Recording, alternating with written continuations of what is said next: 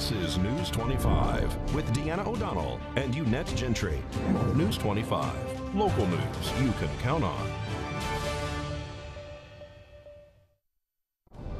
News is brought to you by J.K. Nelson Law. Call 727-9900 today for your free consultation. If you need a lawyer, you need Nelson. This segment of the news is brought to you by Silver State Health, bringing quality medical and psychiatric care to Pahrump. Call 775-505-1214 for an appointment. So glad you can join us on this Tuesday. I'm Deanna O'Donnell. And I'm Unette Gentry. It's January 26th.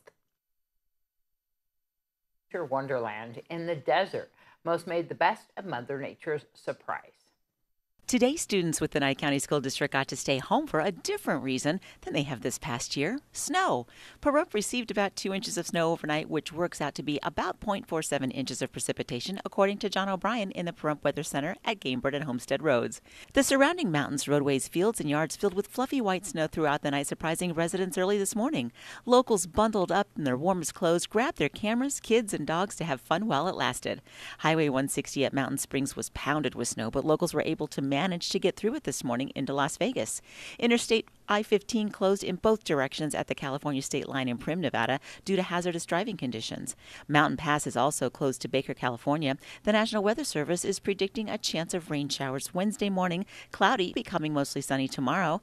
Thursday, 30% chance of showers after 4 p.m. here in Pahrump, with snow expected in the mountains through Thursday and Friday. Mount Charleston is expecting 5 to 9 inches of snow over the weekend. Lee Canyon is still closed at Highway 95, and Kyle Canyon requires chains or snow tires if you're planning to go see the mountains to play.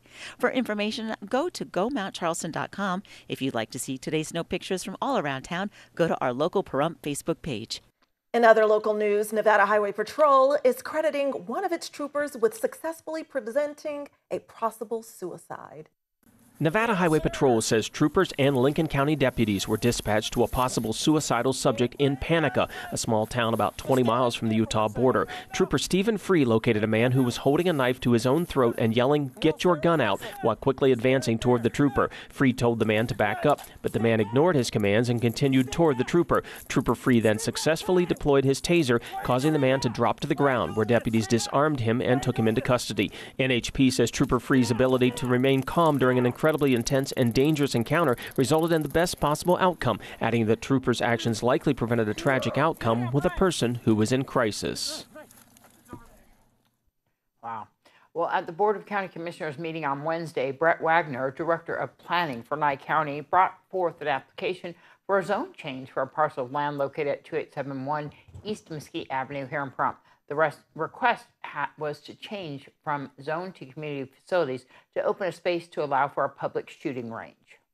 Where this site is, it currently houses the shooting range for the Nye County Sheriff's Office.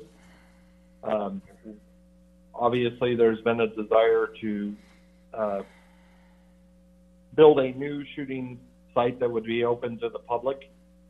In evaluating all the different lands owned by the county, this is the best candidate for right now. What this application does is actually changes, it applies the split zoning to the property, changing it to open space for the portion of the property, 31.5 acres, which would allow for a public shooting range. The only other thing I would add is, in the past, back when the Sheriff's Department had an item before the board for the CUP and all that, there was some questions in regards to the power lines from VEA, and we've been working with VEA and in our design that we're currently working on taking those into consideration. And last word I received from them was they were in support of this project. Commissioners had no questions for Wagner regarding the zone change. They were immediately ready to entertain a motion. Once moved and seconded, the board approved the zone change with an approval vote of 5-0. And stay tuned. We'll be right back with all the financial news you need right after this break. You're watching News 25, the most recognized and farthest reaching local news in Nye County. News 25, local news you can count on. back to News 25. Well, young investors are helping to drive up a number of different stocks, and the pandemic is driving up toy sales. Angela Miles reports. Topping our news, the big squeeze is on. GameStop, AMC, and Bed Bath & Beyond are among the stocks that are suddenly soaring. It's happening as traders who are short the stock are forced to buy shares or exit positions because they thought the stocks would drop. It's not happening. And then investors, especially young investors, are jumping in and adding to the momentum of the stocks. It's speculated that young traders are using the Reddit website to spot stocks that have high levels of short interest to create a short squeeze. Toys are in demand during the pandemic. The NPD Group reports sales of toys, including games, dolls, scooters, and Legos, rose to $25.1 billion in 2020. That is good for a 16% gain, higher than 2019. It's benefiting investors in stocks including Hasbro and Mattel during the past year. Well, a person driving what's believed to be a stolen vehicle leads Nye County deputies on a chase through the southern portion of Pahrump. It started as a traffic stop of a suspicious car, which deputies say was displaying a license plate from a vehicle reported stolen out of Las Vegas. But the driver didn't want to stop, leading officers on a lengthy chase through a large area on Pahrump's south side. The pursuit reached speeds of nearly 100 miles per hour at times, and the suspect managed to elude officers for more than 20 minutes. Deputies lost sight of the vehicle, a white four-door Honda Accord, near Rainbow Avenue and Highway 160. A short time later, they found the vehicle abandoned behind a home at the corner of Alfalfa Street and Rainbow Avenue.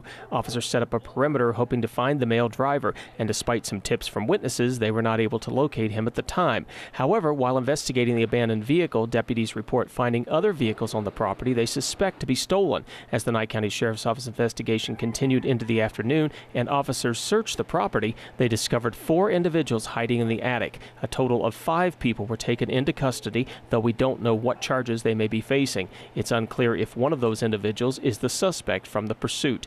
Animal control officers and Child Protective Services were also called to assist at the scene. The investigation continues. According to the Department of Employment Training and Rehabilitation's December 2020 economic report, the Silver State added back 8,200 jobs since November 2020. When compared to December 2019, jobs are still down by nearly 97,000 for a current total of 1.3 million jobs. Nevada's seasonally adjusted unemployment rate was 9.2% in December 2020, compared to 3.7% in December 2019. Area total estimates are seasonally adjusted to account for regularly seen economic trends, but estimates discussing sector employment and subrate unemployment are not adjusted for seasonally. The unemployment rate in Nye County was 7.2% in December 2020, compared to November's 2020 rate of 7.8% and 4.5% in December 2019. Well, recently we introduced you to Cheryl Anderson, who runs the Pahrump Road Commuters Report on Facebook. She received the Andre Butch Harper Active Kindness Award, which is presented to local residents who go above and beyond to serve our community. Now she's giving back by recognizing others who've helped her. Hi, my name is Cheryl Anderson. I'm here with some of our businesses that decided to give free services on my contest in the Pahrump Road Commuters Report to help out citizens in Pahrump in a time in 2020 when everything just kind of was upside down. And they just gave generously of their time and their services just to give hope in a time of great need. And I just wanted to take the time to recognize them today. And I wanted to start with you, Deanne O'Donnell. You have a page that's people helping people in. On each one of the certificates, it's going to say appreciation.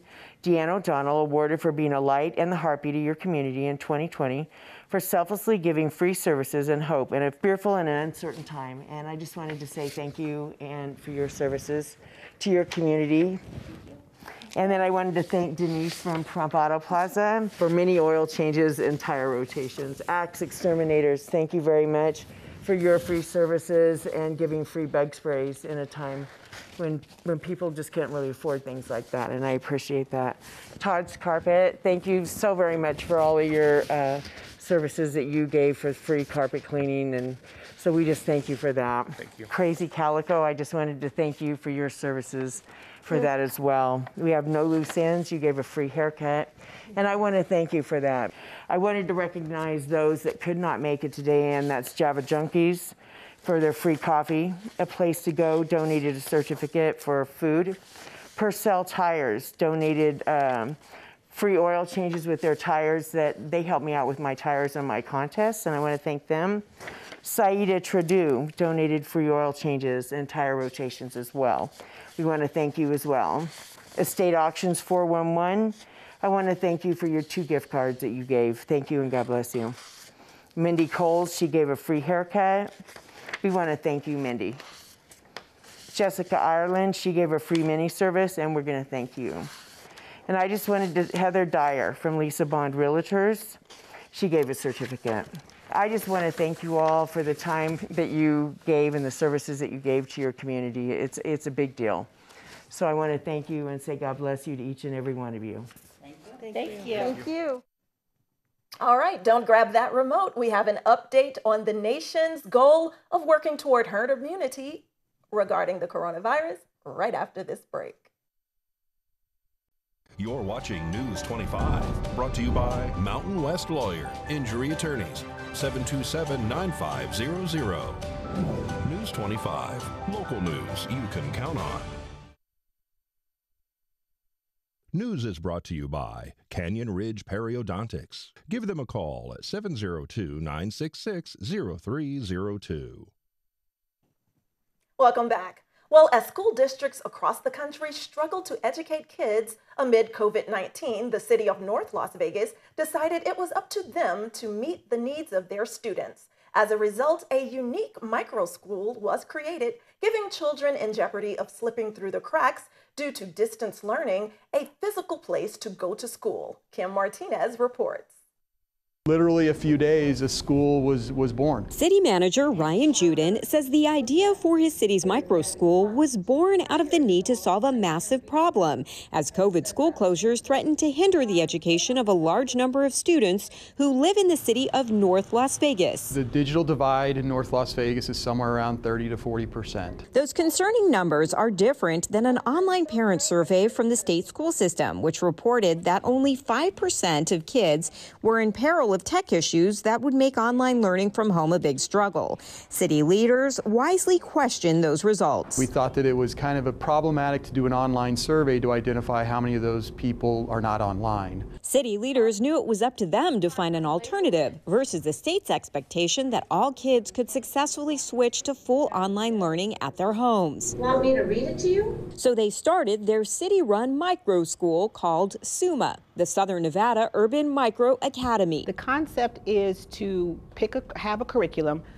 It's a computer-based curriculum where a child comes in and they are assessed, and whatever level they are is where they start. Set up at various city libraries and centers, the kids have a place to come again. There's plenty of computers, reliable Wi-Fi, and no more than 18 in a class. Students also have the benefit of being overseen by learning guides. I would describe it as homeschooling outside of home with a guide, somebody that could really drive the learning for each student.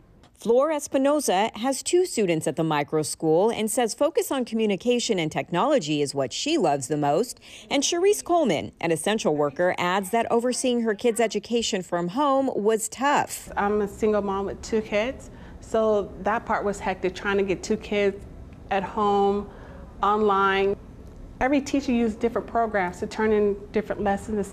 The internet issues at home, like one child would kick another child off the internet. Now with the micro school, she's found a vast improvement, not just in the emotional toll, but academics as well. So here they were actually able to tackle what lessons she wasn't really proficient in, go back to the basics. I am eager to get up every day and come here. Parents and students are so excited about this new microschooling model. They tell us they plan on continuing here long-term regardless of what happens with COVID. So is microschooling going to play a big role when it comes to the future of education? And given the environment, I think that, we have to evolve, and this is a great alternative, and for our family, it's been a godsend, really. Kim Martinez reporting. And if you'd like to know more about the City of North Las Vegas's micro school program, you can log on to nlvcares.com. Well, as COVID-19 vaccines are made available to more people across the country, we're beginning to work towards herd immunity. Dr. Frank Esper is an infectious disease specialist with Cleveland Clinic's Children's. He says herd immunity happens when there's enough people protected in our community to prevent continued spread of the virus. When you see a high percentage of people who are immune to a germ, then that germ is not able to spread so quickly through the community. It's finding roadblocks because people are immune. And when a virus comes to you and you have immunity against it, that's a dead end for that virus. That virus has been blocked from spreading. Dr. Esper says vaccination is the best way to achieve herd immunity. When people get a vaccine, he says they're protecting themselves and the community, including those who can't get the vaccine for medical reasons. The number of people who need to be vaccinated to achieve herd immunity differs for each virus. For coronavirus, he believes 70 to 90% of the population will need to be vaccinated to maintain protection, although scientists are still trying to determine exact numbers. As more and more people get that immunity, the spread of the virus is going to slow and slow. And eventually, we hope that it's going to get to the point where we get this herd immunity. Dr. Esper says it will be several months before we see large numbers of people within communities who are immune to COVID-19. In the meantime, vaccinated or not, it's important to wear your mask, practice social distancing, and wash your hands. All right, for today's Save a Pet, we're back at Desert Haven Animal Society, where Darby O'Donnell is introducing us to a shy but really sweet cat named Layla.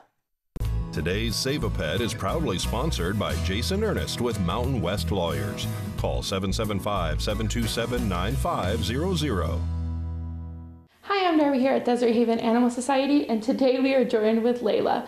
Layla came in as a stray. She's about we would just say she's an adult female. She has beautiful gray all the way down and a very large white chest.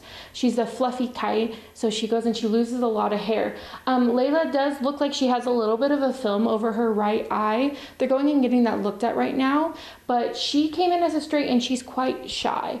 So she would probably make a wonderful kitty. She does seem very friendly and interested in getting pet, but she's just quite not there yet. So if you were to go and adopt Layla, the best thing to do is at least give her a minimum of a week. Go and put her in a situation where she has like a little place that she could retreat to when she's feeling overwhelmed with food and water and a little bed, and then allow her to go and walk around the house and make her feel comfortable for a minimum of a week. I personally would even say give her up to 2 weeks. So if you want to come and see Layla or any of her friends here at Desert Haven Animal Society, give them a call ahead of time to make an appointment, 775-751-7020, or you can look them up on their Facebook page at Desert Haven Animal Society. News 25 Weather Cam is brought to you by Lerner and Rowe Injury Attorney's Office in Pahrump. In a wreck, need a check? Call 702-877-1500. Hi, it's John Kohler for KPVM Channel 25 on location on Highway 160. Man, we're approaching the mountains, and look at the snow. This is just kind of rare to see it this far down the hill, and I wanted to capture it. I don't know if I can do it exactly, but boy, it's some crazy weather these last couple days. We got a little more coming. We'll tell you all about it when we return. News 25 weather is brought to you by Dairy Council of Nevada. The splash of cream in your coffee, the dollop of sour cream on your burrito, the melted toasty cheese on your pizza. Undeniably delicious, undeniably dairy. Enjoy what's real. Hi, good evening, Nevada. It's John Kohler from the KPVM Channel 25 Weather Studios. How did you deal with the snowpocalypse? I didn't see too many accidents out there. It was a little slick, windy, and windy and a little icy, but nobody was really having trouble with it. Good for you for slowing down. Yeah, they slowed down good up in Fernley. It only got to 37 degrees today for a high mark, 29 for a low. Out in Fallon, it was 38 degrees for a high, 31 for a low. In Carson City, 38 for a high, 31 for a low. In Tonopah, the low mark in the state, 30 degrees for a high today, 22 for a low. Goldfield saw as much as 34 degrees and as little as 22 as we skate towards morning on these icy roads. Beatty, 44 degrees for a high today, 31 for a low. And out in Amargosa, 46 degrees for a high today, 33 for a low as the roads melt nicely and turn to water again. That's nice. Las Vegas, 46 degrees, kind of sloppy wet out on the streets, 36 for low tonight. And in Death Valley, all the way up to 60 degrees for a high, 47 for a low here in the paradise of Pahrump. Well, let's take a look. 42 degrees is our current temperature. That's off the high mark of 43 earlier. South winds to 11 miles per hour. Boy, it's been humid. That's a silent H pronunciation. 59% this morning as the sun rose at 6:48 a.m. and set this evening at 5:04 p.m. More humidity, 50% as we head towards evening. Winds kicking up a little bit. Southeasterly winds to 17 miles per hour as we head towards a low spot of 36 in the morning. But taking a look at this tomorrow. 25% chance of rain. So I guess that means it's only going to rain on 1 out of 4 of you. How about that? 19 mile per hour winds. That's the average speed. We're going to experiencing some gusts. And the next couple of days, Wednesday, Thursday, winds will die down on Friday, but then the chance of rain increases dramatically. We might have some more rain, some more precip. I don't think we're going to have the snow because the temperatures are sneaking up into the high 40s and low 50s as we march on into the week. And the lows staying around freezing as much as 40, 42 degrees on the low end as we go on through the week. So let's, make plans accordingly.